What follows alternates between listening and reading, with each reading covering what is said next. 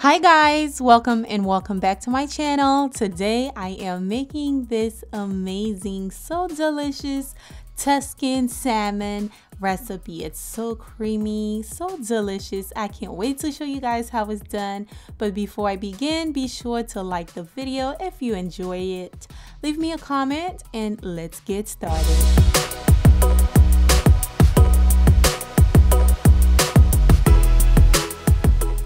Alright guys, here are the ingredients. I'm starting with 3 salmon fillet. They're nice and clean. Here we have some seasoned salt, ground black pepper, paprika, parmesan cheese, butter, minced garlic, olive oil, and we have the sun-dried tomatoes.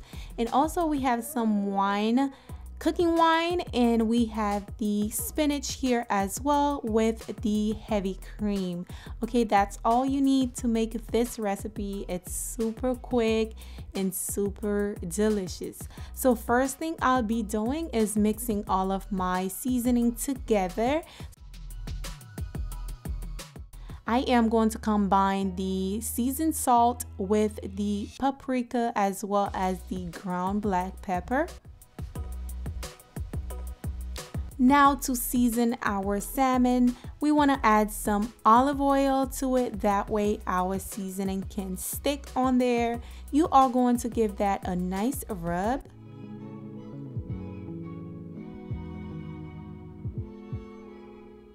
And make sure to flip it over and add the oil there as well.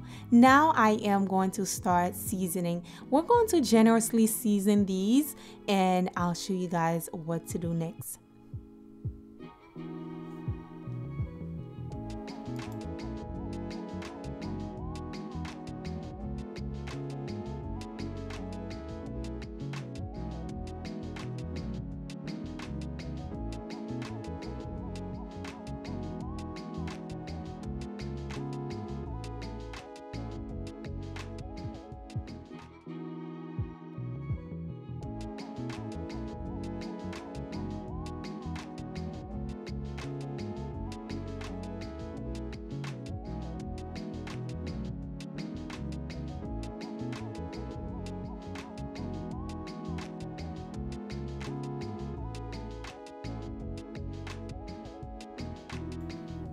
Now my seasoning was not enough. I went ahead and add a little bit more of the seasoned salt. Now in this skillet here, I am going to be adding about 2 tablespoons of the oil. Once it's nice and hot, of course on medium-high heat, you are going to place your salmon skin side down first. Okay, now you're going to place the salmon in there just like so. You are going to cook those for about 3 to 4 minutes. My salmon was a little bit thin, so they didn't really need the full 4 minutes. So we're going to flip them over in about 3 minutes so we don't dry them out too much. So you are going to flip them over and allow the other side to cook.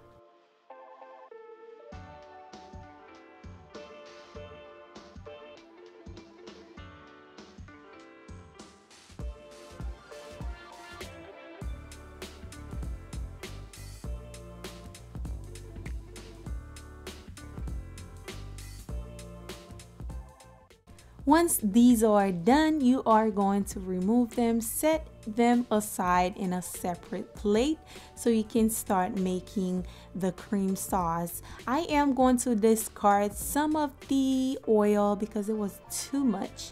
Then we are going to add about 2 tablespoons of butter in the same skillet.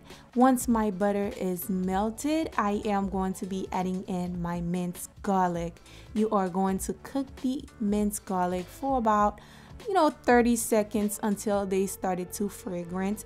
Then you are going to be adding in your sun-dried tomatoes. Now if you want, you can add some onion to this as well. However, I didn't add any, but of course you can always jazz it up, customize it to your liking. Now, for those who might be asking, where can I find sun-dried tomatoes? You can find them basically at any grocery stores. Mine, I purchased them at Publix. Of course, you can grab them from Trader Joe's or Walmart or basically everywhere. If you can't find them at your local supermarket, I will have a link below for you guys if you guys want to, order it online on Amazon. Now we're going to toss these for about a minute or two. Once they're nice and fragrance as well, you are going to pour in your cooking wine. Just to deglaze the bottom of the skillet, just give that a toss here and there. Then you are ready to add in your heavy cream. Just pour that in there and you are going to give that a nice stir once more. Now at this point, as you guys can see, I'm not sure if you guys are able to see, I am cooking this on medium low. Now I'm going to be adding in my spinach. I like to use a lot of spinach, especially when I'm making these type of recipes. Spinach, even though you have a tons of spinach, once you're done cooking them, you barely can see the spinach. So I'm going to add a good amount in there. We're going to toss it, let that, simmer on low for about 2 minutes or maybe 1.5 minutes. Then you are going to add your Parmesan cheese. Just add that in there and give it another stir just like that. And at this point is the time for you to taste your sauce to see if you need any more seasoning. You can add that in there.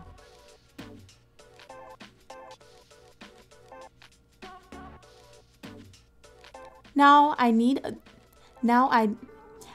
a little bit more salt and pepper, so I went ahead and add that in, and then we're going to give it a final stir, and then next we're going to give it a final stir. Now we're going to add in our beautiful salmon fillet.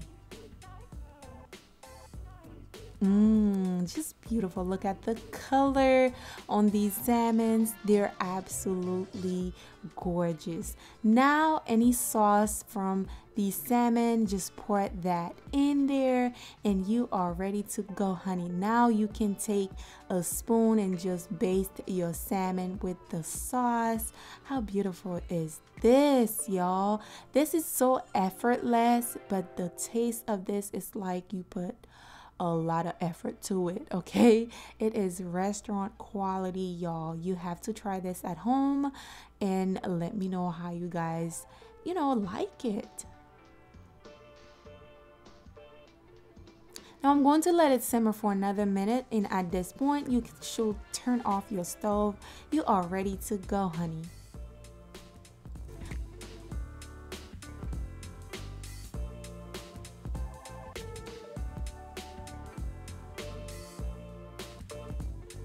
I hope you guys enjoyed today's recipe. Please don't forget to give it a thumbs up for me as usual, because this recipe definitely deserved a thumbs up. It was absolutely delicious. Also, subscribe if you're new here, and I will see you guys on the next recipe. Bye guys.